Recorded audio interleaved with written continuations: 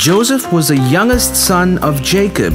Of his 12 sons, Jacob loved Joseph the most. Jacob would spend a lot of time with Joseph, playing with him and taking him around wherever he went. His brothers were envious of the attention that Joseph got. One day, his father got Joseph a coat that had all the colors of the rainbow. This made his brothers even more jealous. "Here, Joseph, put this coat on. It looks great on you." Oh, thank you, Father.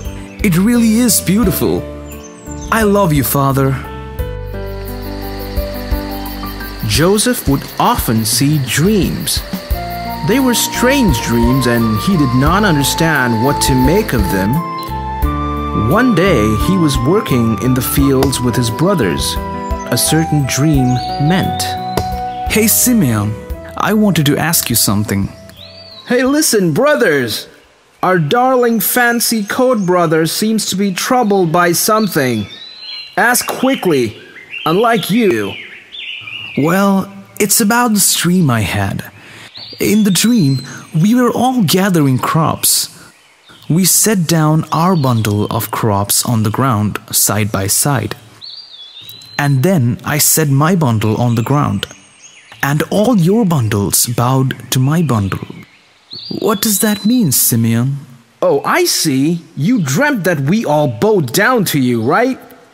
Keep dreaming, you idiot.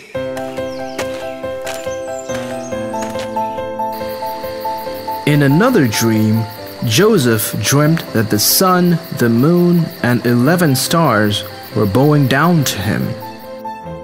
This time, he asked his father about the meaning, and even his father got angry, telling him to not think too much of himself. Joseph was sad that nobody understood him. One day, Jacob sent Joseph to the fields to check on his brothers. Look, brothers, our darling brother is coming back to check on us. Oh, he is such a pest. Why do we have to bear him like this? We should just kill him. Careful, Levi, he's our brother. We can't just kill him. Let me think of something else, though. Reuben was the eldest brother, and he loved Joseph very much. He was afraid that his brothers would actually kill Joseph if they got the chance. He was trying to think of some way to keep him safe. I know.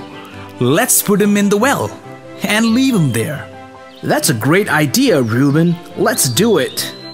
Reuben thought he could pull Joseph out of the well later when his brothers weren't looking. But he had to gather his sheep first.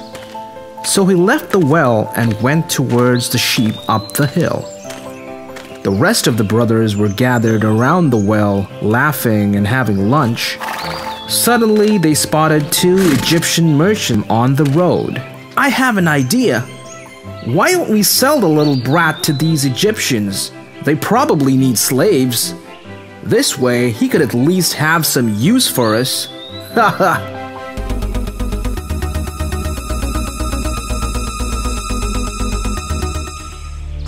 When Reuben returned, he found to his horror that his little brother Joseph was not in the well. When his brothers told him what they had done, he was shocked and angry. But he was also afraid of his brothers and so did not speak. The brothers then took Joseph's coat and sprinkled the blood of a goat on it. They took it to Jacob and told him that a wild animal had eaten Joseph. It broke Jacob's heart, and he cried out in sorrow.